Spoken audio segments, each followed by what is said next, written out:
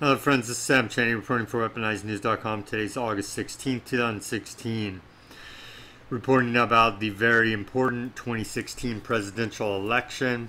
Here's a report out of YourNewsWire.com. Stanford University confirms Democrat election fraud. And of course we all know from the WikiLeaks Hillary Leaks series that the DNC rigged the election against Bernie Sanders, and he didn't stand up against them. We know Bernie Sanders rightfully won the popular vote of the Democratic Party, and they stole it from him. Now, Stanford University confirms Democrat election fraud.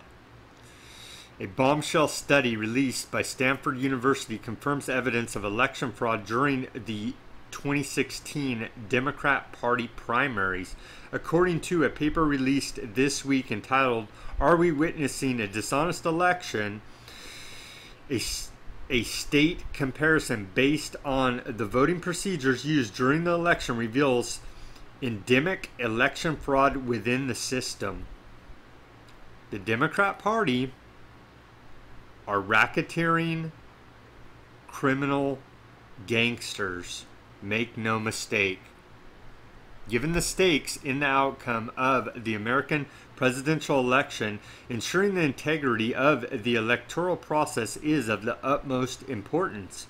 Are the results we are witnessing in the 2016 primary elections trustworthy? While Donald Trump enjoyed a clear and early edge over his Republican rivals, the Democrat contest between former Secretary of State lying crooked Hillary Clinton and Senator Bernie Sanders has been far more competitive.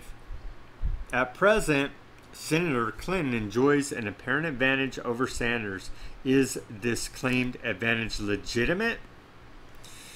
We contend that it is not and suggest an explanation for the advantage. States are at risk for election fraud in 2016 systemically and overwhelmingly favor Secretary Clinton. We provide converging evidence for this claim. First, we show that it is possible to detect irregularities in the 2016 Democrat primaries by comparing the states that have hard paper evidence of all the placed votes to states that do not have this hard paper evidence. Second, we compare the final results in 2016 to the discrepant exit polls. Furthermore, we show that no such irregularities occurred in the 2008 competitive election cycle involving Secretary Clinton against President Barack Hussein Obama. As such, we find that in states wherein voting fraud has the highest potential to occur, systemic efforts may have taken place to provide Secretary Clinton with the exaggerated margin of support. And of course, here is the full report. You can find a description, you can find a link to this report and do your own research in the description of this video below. And we know it's rigged because of the superdelegates, and we know it's rigged because crooked, lying Hillary Clinton is a mafia criminal. Do your own research about the very important 2016 presidential elections. As for myself, I'm voting for Donald Trump.